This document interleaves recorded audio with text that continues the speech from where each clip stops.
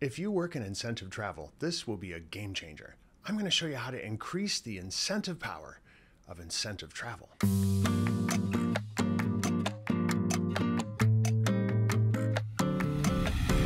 Now, it seems fairly obvious that the purpose of incentive travel is to incentivize people, but how can you take any destination and make it as much as 8 times more incentivizing?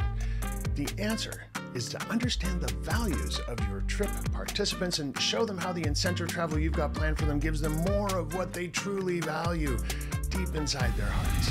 Let's welcome to the stage David Allison.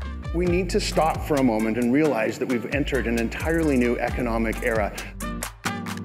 We've left the sharing economy, we've left the gig economy, we've left the experience economy. We now live in the values economy.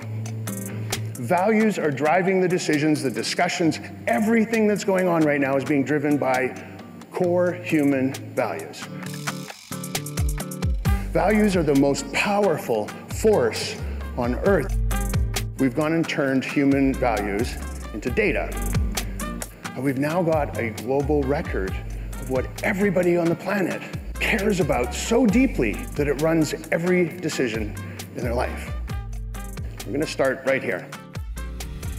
I'm coming to New York City for the Society of Incentive Travel Excellence Global Conference. I'm going to explain exactly how values drive every single human behavior, decision, and emotion, and I'm going to give you the tools you need to identify the values of your participants, and I'm even going to walk you through a fascinating case study for travel participants from a very well-known automotive brand and an incentive travel trip to Oman in the Middle East. This will be your new secret weapon. You're going to be able to use values to increase the incentive power of incentive travel no matter what destination and what group of people you're trying to work with. I can't wait to show you how it all works. I'll see you there.